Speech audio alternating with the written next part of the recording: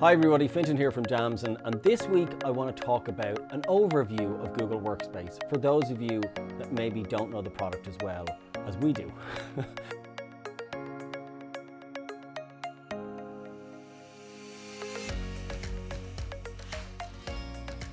So I want to talk about how teams of all sizes can use Google Workspace to connect, create and collaborate.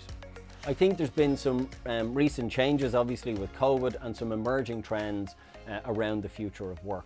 We've seen that work is no longer a place, and it's estimated that 48% of workers actually want to continue to work remotely post-COVID. Also, people's time is extremely precious, and 1 in 4 people are also a caregiver, a primary caregiver right now. And so, you know, people are often struggling with that and balancing that time with work. Human connection is also hugely critical, and 1/3 of employees feel more disconnected from company culture and from colleagues. So finding a solution that helps to connect people and increase employee collaboration is really, really important. With Google, the solution is focused around 3 pillars: flexible, helpful and innovative. They want flexible solutions that allow people to work from anywhere, helpful tools that maximize people's time, and innovation that is human-centered and tries to help deepen and connect people. So when we look at Google and Google Workspace, it's a place to get your work done, whether that's at work or school, or indeed you may have used it in your personal life as well. Over 3 billion users are on Google's platform using it every single day.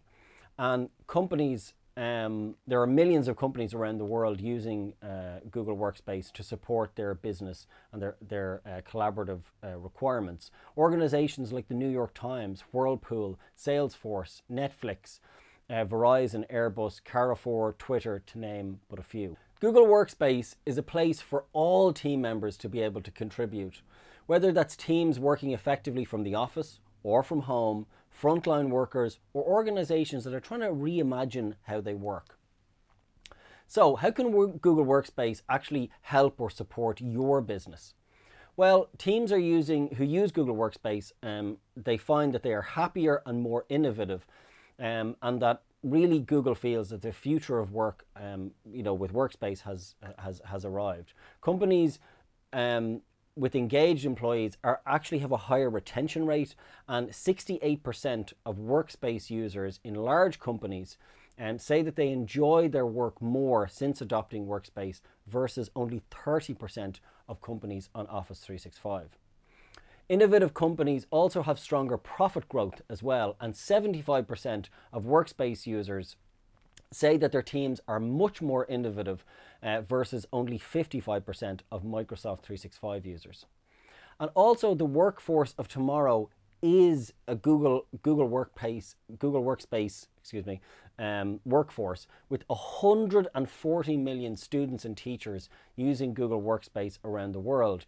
The students that are the employees of tomorrow are moving into organizations now, and they have an expectation that they're going to be using innovative tools like Google Workspace.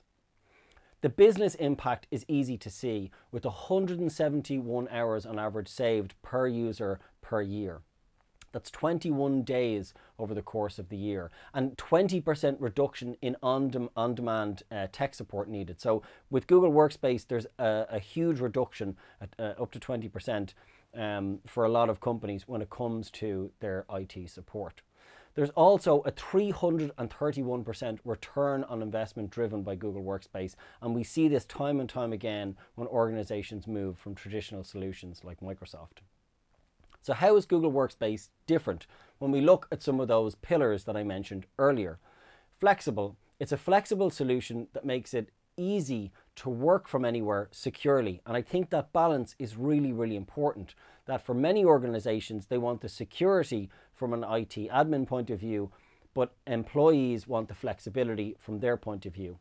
You can create and share documents right from within Gmail, collaborate from anywhere, again, right from within Gmail. And you can see your schedule, jump into a meeting, start a direct call with someone, all without leaving the Gmail environment. You can pull up any file at any time on any device. And me personally, I absolutely love this feature. It is one of my favorites. I can be working on my desktop, I can move to my laptop, I can open up my phone, and I can work on the same device at the same time instantly. The idea of saving something or sending something to another device literally doesn't exist in my world because I'm using Google Workspace. And when I come across another platform that requires me to do this, I find it incredibly frustrating as an end user. Meetings that work where you work, and I think this is really important, that Google Meet has had an incredible amount of updates over the last couple of years since COVID has hit, and the product is just unrecognizable from the solution that it was 2 or even 3 years ago.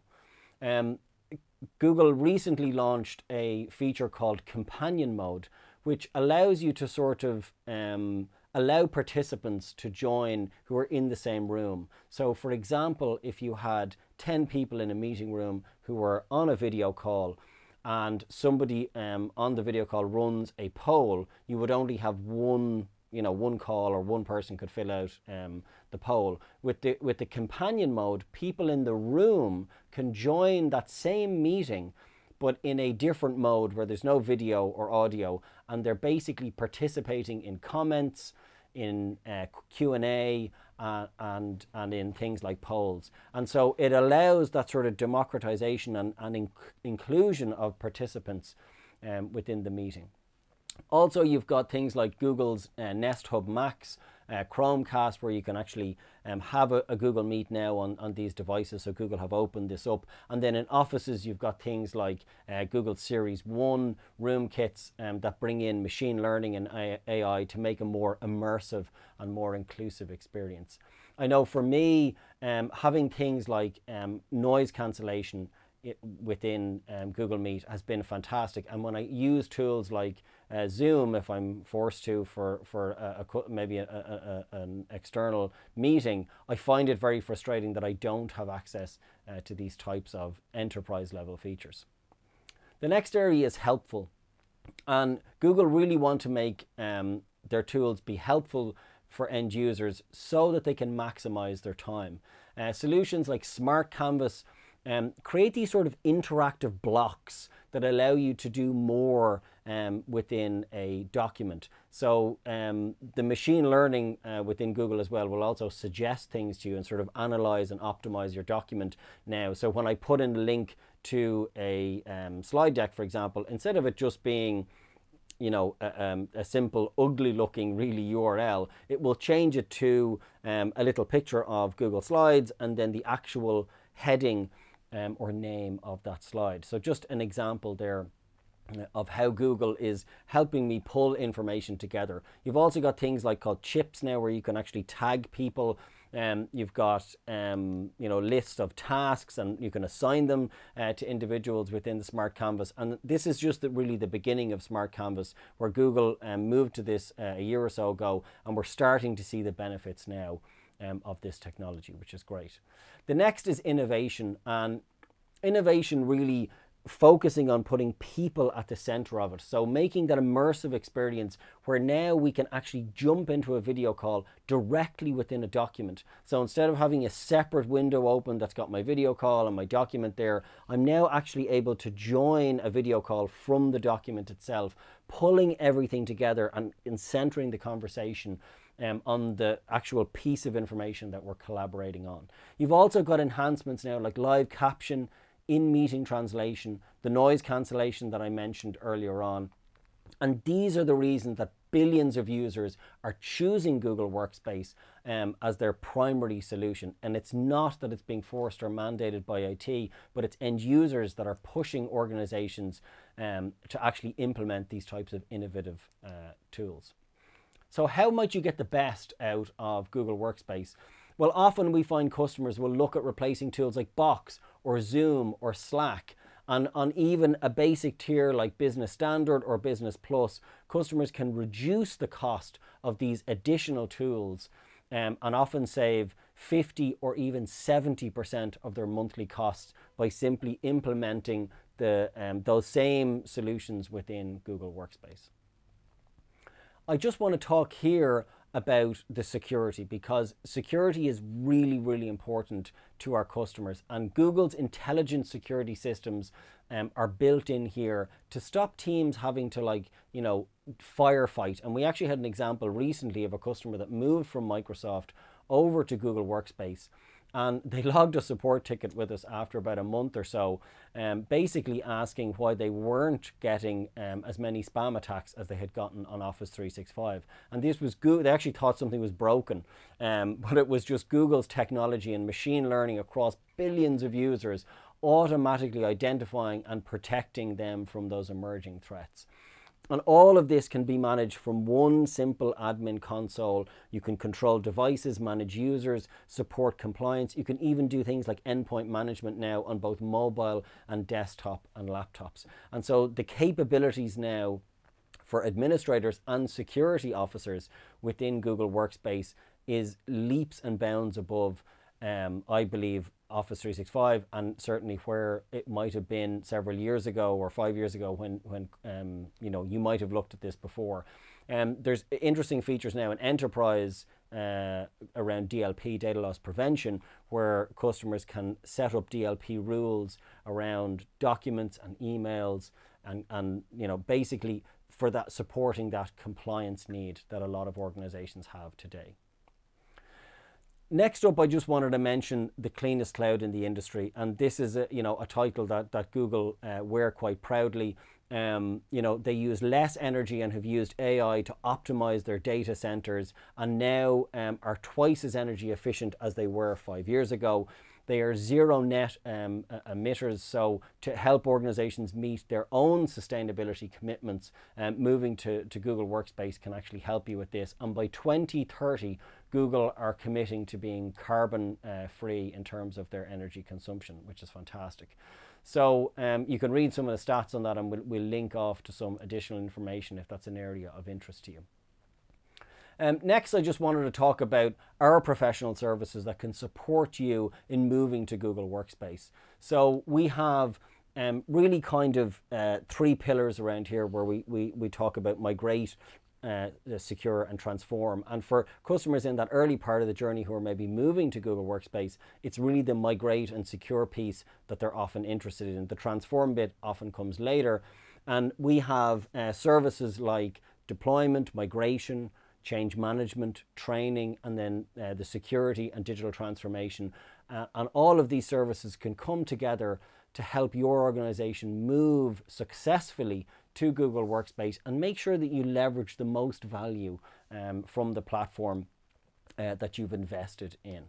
So I just wanted to talk about a quick case study of an example of an organization in EMEA that is using Google Workspace and moved to it over the COVID-19 pandemic. So Karcher, hopefully I'm pronouncing that right, is a global manufacturing cleaning equipment business, and they moved 14,000 workers to Google Workspace in only 5 days in response to COVID-19. Assuming they didn't migrate any data there. This enabled their employees to collaborate effectively without missing, being in the office, basically. And there's a quote here from the Chief Information Officer, Daniel Huback, who said, "With Google Workspace, Karcher has transformed its global collaboration, allowing for faster business decisions during the COVID-19 crisis." So for them, this was fundamental to supporting them in working remotely and in hybrid working, and now they're continuing to use this going on into the future. Yeah, okay, cool.